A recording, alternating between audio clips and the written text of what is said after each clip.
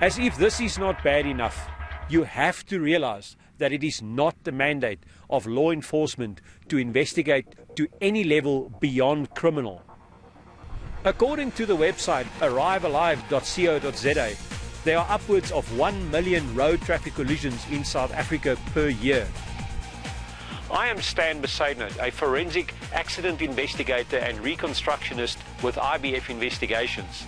Since 2000, I've investigated road crash scenes in the capacity of a private investigator, government contractor and special reservist within the South African Police Service.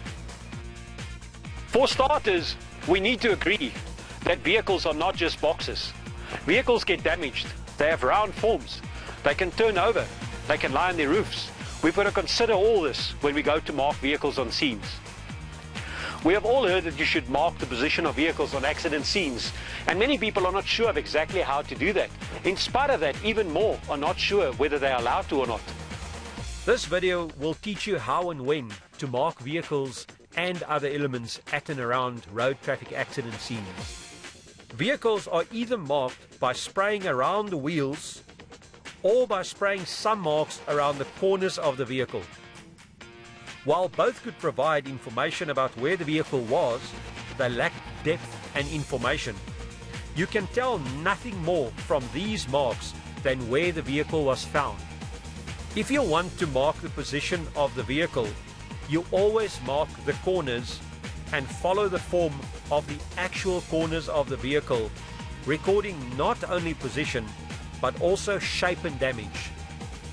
While you are busy, you can consider the direction or orientation of the vehicle.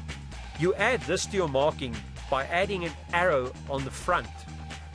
This arrow will always be added on the side where the steering wheel of the vehicle is. These simple marks will also show whether the vehicle is right-hand drive or left-hand drive. While you've marked the position of the vehicle, you've also recorded the actual damage to the vehicle. If a vehicle is undamaged, the front will obviously be square. In this case, you can clearly see the amount of crush as a result of how you've marked this vehicle.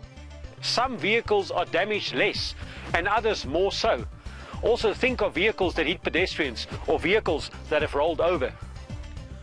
When it comes to marking a vehicle that rolled over, you will still mark the position of the vehicle, but now your steering wheel is on the other side, so your arrow goes on the other side. At the same time, we want to add this little circle to the arrow to show that this was an overturned vehicle. A vehicle on its side will still include an arrow, but the shape should be recorded as truthfully as possible. Now that you have an overview of how to mark the position of vehicles and other elements, you also need to be aware of when you will be allowed to do so. According to the Road Traffic Act here in South Africa, no vehicle may be moved from their position of rest unless they cause an obstruction or when there is danger or risk to people or other road users. Further, it states that the vehicle may then only be moved as far as necessary to reduce or eliminate the risk, but only once the position of the vehicle has been clearly marked. So look out for our All the Evidence video, where you will learn the full 124-point IBF protocol.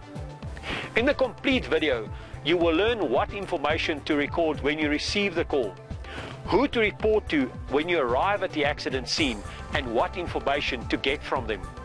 We will inform you of the responsibilities of all role players. You will learn how to approach the scene and the evidence systematically, and how to proceed without contaminating evidence. You will also learn how to photograph the general scene, how to photograph vehicles within that scene, how to do so systematically, and how to draw the scene after having measured accurately. This segment was made possible through the kind sponsorship of Barloworld Logistics and the support and assistance of the National Department of Transport's Road Traffic Management Corporation.